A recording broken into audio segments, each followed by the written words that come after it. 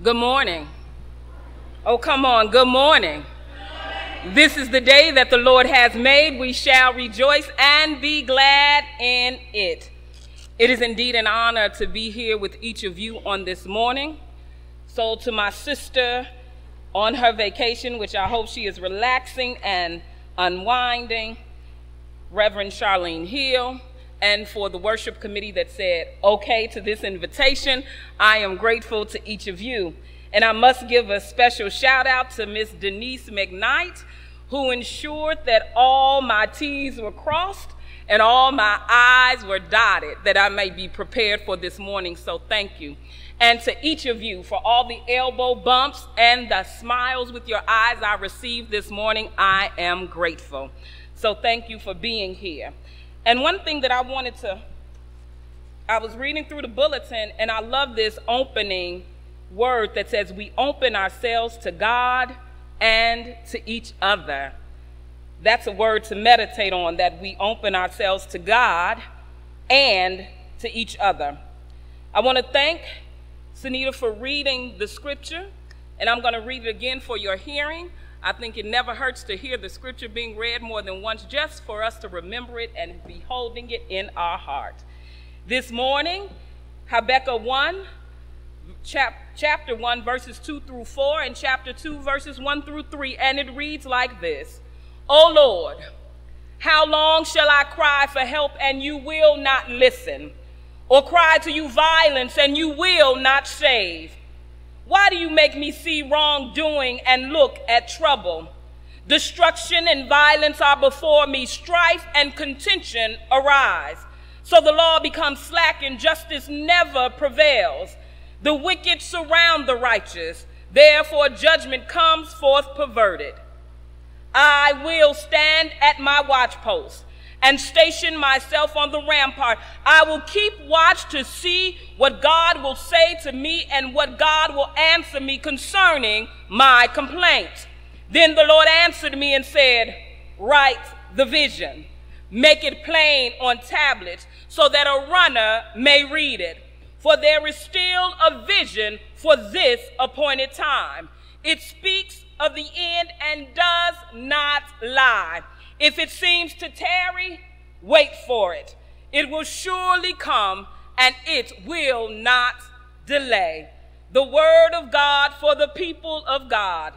Thanks be to God. Let us pray.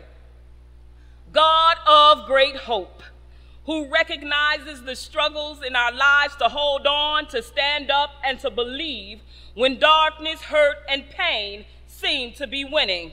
We speak to you in this moment from our hearts, laying out before you all that has captured our attention, stifled our zeal, and kept us from speaking true and honest words to you. We take a deep breath right now, God, and we exhale into a moment of silence to watch, to feel, and to experience you, O God, unlatching the floodgates of our hearts, that we might receive you and the presence of one another. Unbridle our tongues, and God, bend your ear and extend your hand towards us. May this moment of preaching continue to inspire and comfort the uncomfortable. And it is your Son, Jesus' name, we pray and say together, amen. Each day we awake to news reports of increasing COVID-19 cases, suicide bombings, hunger, unemployment, murders, and casualties of war. We are living in a politically charged atmosphere that creates fear, promotes xenophobia, and it becomes overwhelming. It is overwhelming. So overwhelming that I decided to turn off my television, limit my social media time, and began binge watching Netflix, Manifesting All American to be exact. But that intentional disengagement has not stopped the world from turning, has not stopped crisis from occurring, has not stopped hope being lost. It has not erased the images of the January 6th insurrection. It has not erased the image of Breonna Taylor. It has not erased the images of Afghans clinging to the wheels of a moving plane. My television may have been off, but the systems of the world remain open and operating at full capacity. You see, I was attempting to escape the inescapable. As Martin Luther King says, we are caught in an inescapable network of mutuality, tied in a single garment of destiny. Whatever affects one directly affects all indirectly. So whether or not my television was off, I was being affected. And that should give us all pause, that we cannot escape the effects of this system, and that we cannot ignore the plight of our neighbors, even if the television is turned off. You see, Elie Wiesel, a Holocaust survivor and author, wrote these words: I swore never to be silent whenever and wherever human beings endure suffering and humiliation. We must take sides. Neutrality helps the oppressor, never the victim. Silence encourages the tormentor, never the tormented. Sometimes we must interfere. When human lives are endangered, when human dignity is in jeopardy, national borders and sensitivities become irrelevant.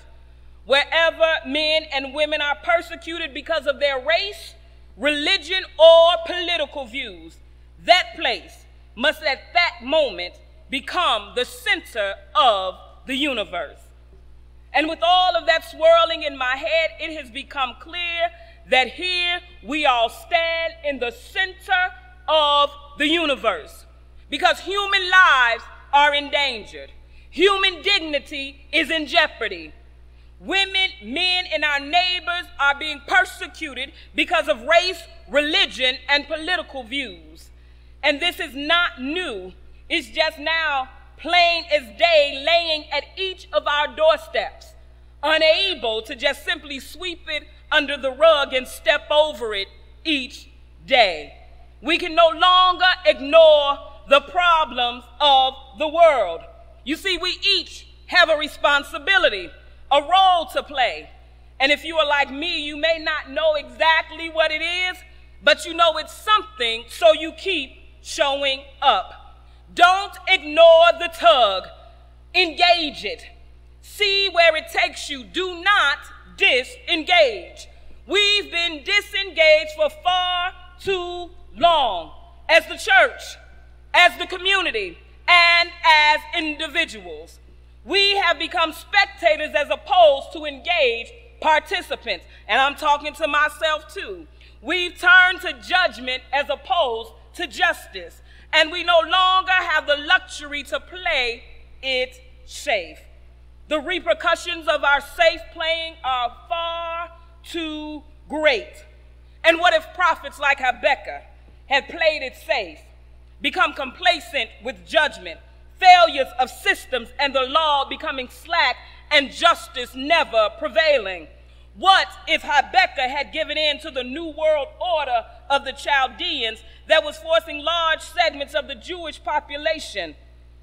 What if Habakkuk had disengaged, not become concerned with the destruction and violence, strife and contention? What if Habakkuk had simply ignored the plight of his neighbors and the reality of his own life? But you see, the tone of Habakkuk, the passion of Habakkuk, the "how long, O Lord," convinces me that disengagement was not an option for Habakkuk. Disengagement from his community, the country, and the world was not an option. And disengagement from God, the promise of God, the vision of God, was not an option. He was to be engaged with the vision of God, the promise of God. The passion of Habakkuk also tells me that faith is not a spectator sport. Our faith makes us cry out. Our faith makes us speak up even when we are afraid.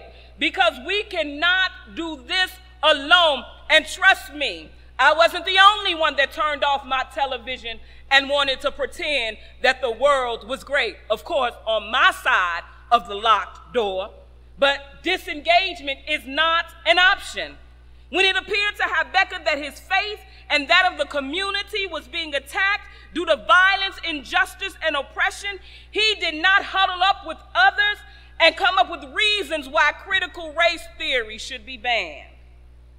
He did not huddle up with folks and agree with the divestment of the government from public education to shut down South and West Side schools only.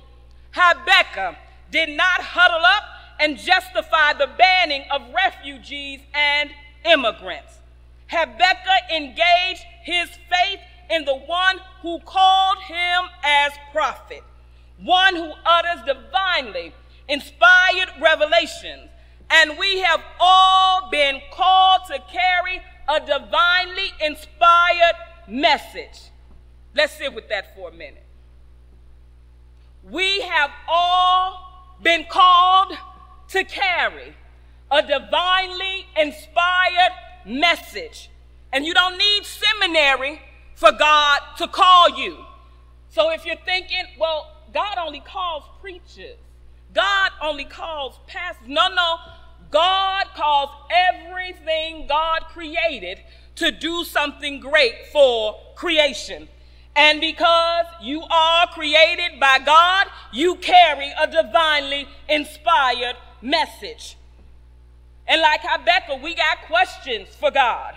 But even when Habakkuk became overwhelmed with the circumstances that are plaguing the community, violence, the killing of children, black and brown folk, the dismantling of public education, the disenfranchisement of people of color, the xenophobia of immigrants, the class divides, the have and the have-nots, and now the vaccinated and the non-vaccinated, the continued redlining by banks. How can we not be engaged? Because we are all impacted. Habakkuk gives us the example by taking his complaint directly to God, who had called him by name, and God has called each of us by name. He takes his complaint directly to God. Habakkuk lays it out.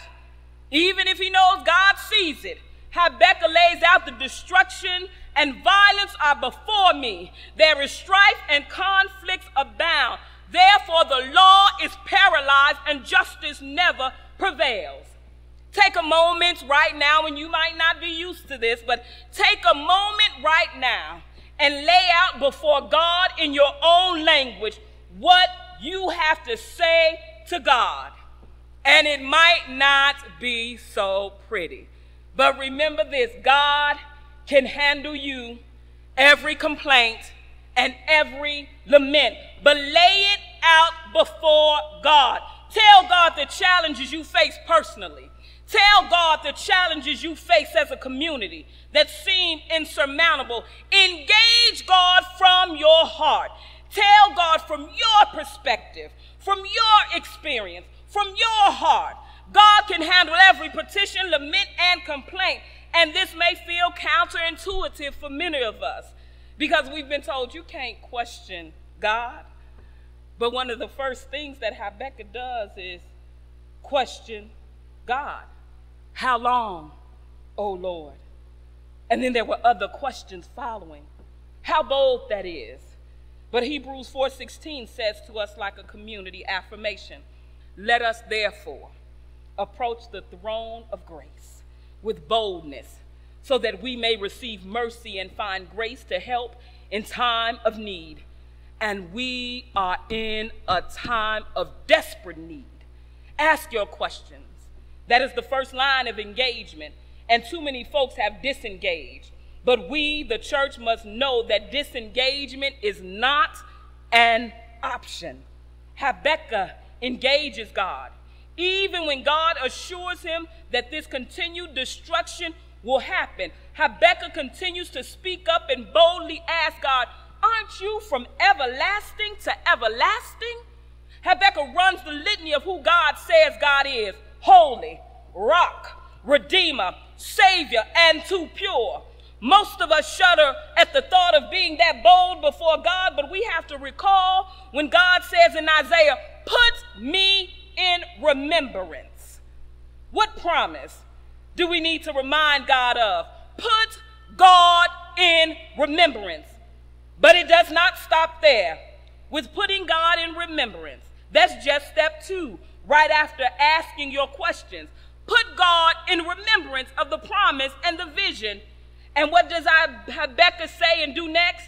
Habakkuk heads to his watch post.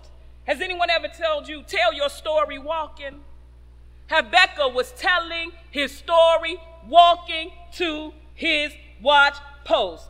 So after 1, asking your tough questions of God, 2, putting God in remembrance, 3, head to your watch post, the place where God has called you to be the light and to be love, to do what it is that God has gifted you to do. Watch and deliver the message. Right there at your watch post, God will answer. So listening is step 4. So part of this engagement is doing what God has called you to do. Are you on your post? Able to hear God say, write the vision, make it plain, so others may run with it. God is calling you. God is calling us to write the vision, to run with the vision. But we must first be engaged. We must ask God the tough questions. How long, oh Lord? We must put God in remembrance of the promise. We must head to our watch post and we must listen and act. Do not check out on yourself or those around you. Turn the television on. Remind yourself, disengagement is not an option. We have a reason to get out of bed beyond the fact that our feet hit the floor. Our reason is our purpose, which calls us to engage. Engage the world in a way that causes change. You have heard it repeated. Be the change you wish to see in the world. This means that disengagement is not an option. But naps, vacations, and quiet times are allowed. But disengagement from your call, your purpose, and your neighbor is not an option. God became the change God wished to see in the world when the Word became flesh and Jesus walked the earth. What change will you make? What change will the church make? What change do we need to see in this world? Show up, engage, because disengagement is not an option. Amen.